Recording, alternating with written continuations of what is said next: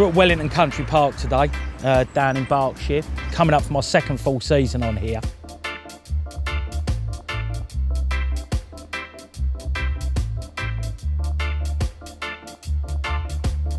First heard about the place about 10 years ago through some videos and magazines and articles in the trade press sort of thing. And as your angling progresses, you want to catch bigger and bigger fish and test yourself against with other challenges. So I decided to put my name down about 7 years ago. Last year I got the phone call offering me a ticket and jumped at the chance. It's a magical place. It's probably like no other place in the country really, you know. You've got like a clubhouse there, an island, looks real like carpy out there. And yet you go 500 yards that way and there's a Tyrannosaurus Rex and a train running around the back of there. The head of fishing here is just phenomenal. It's as good as you'll find in the country, really. Stock-wise, they reckon there's about 90 fish in here at the moment. There's about 10 over 50 pound.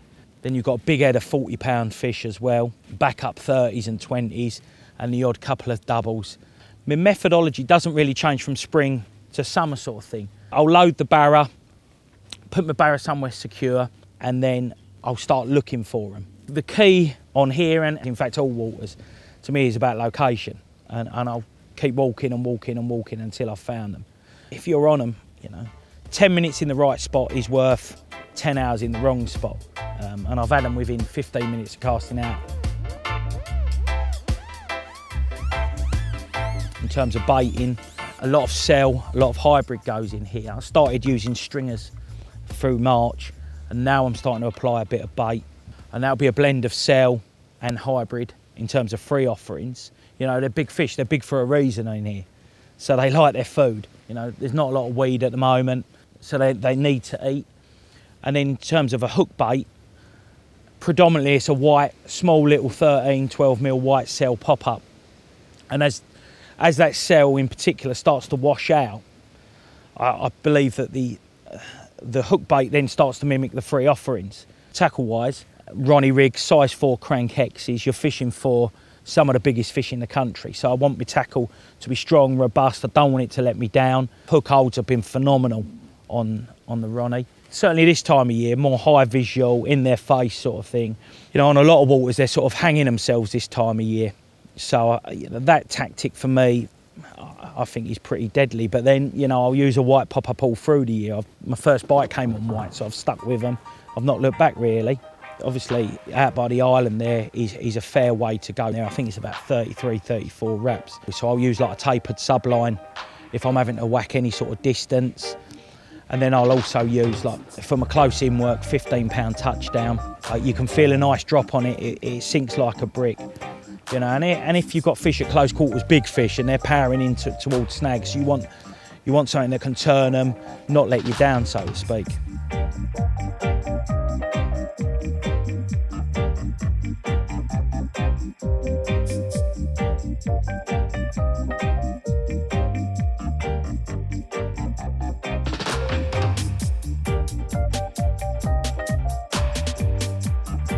So in terms of my first full year on here, my first bite, funny enough, came in this swim here, the swim they call the hole in the bush. That was just over 40 pound. So it was a nice way to get started. And then I've been steady all through the year. I've had quite a few 38s, 39s. I had a fish the other side of the lake, normally goes 50 pound at the right time of year, which was 47 thick-wristed fish, 44 common last week, I think that was, just down from here. And in terms of what there is for me to go at, well, I've not had a Wellington Country Park 50 pounder, that's on my hit list obviously. My mate Martin Pick, who's another Korda guy, he's on here and he sort of whetted my appetite before I joined here. And he's on a bit of a roll at the moment. He's just had a 49 3 days ago out of here, and he's had a lot of the fish over the years. I think he's had about 4 or 5 50 pounders now.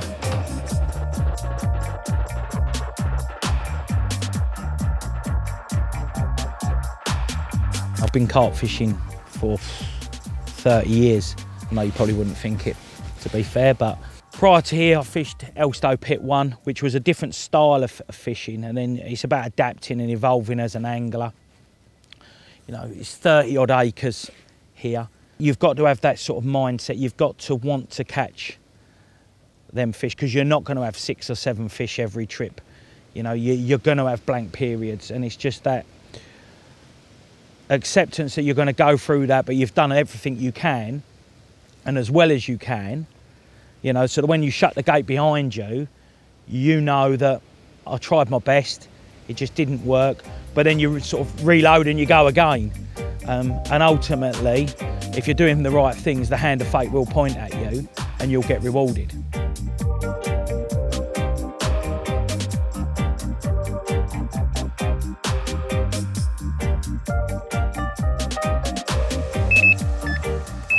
That's a carp.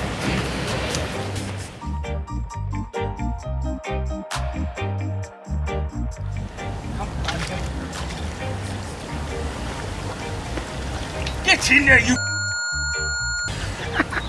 have that. That's a hipper. Sorry about that. Oh.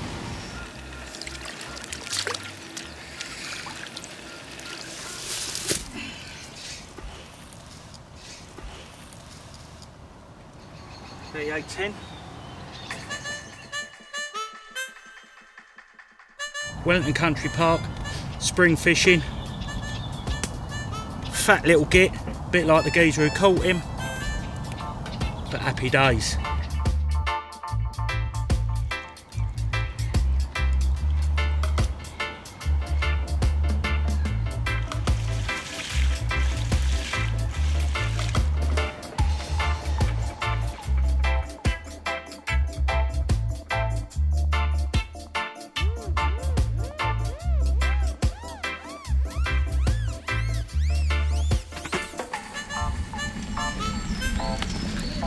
Had a great session, but I can't help thinking I wasn't alone.